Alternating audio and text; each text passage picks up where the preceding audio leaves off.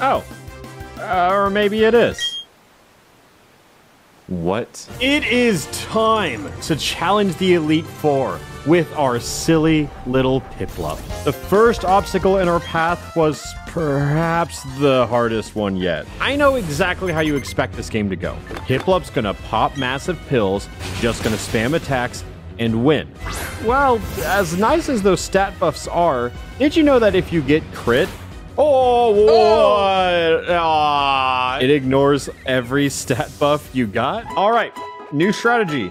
Don't get crit. And apparently, that's not very easy to do. On top of everything, we need to waste like 5 to 10 turns just to pop pills so we can survive. And then eventually, Aaron sends out Drapion. Aaron is running a crit team.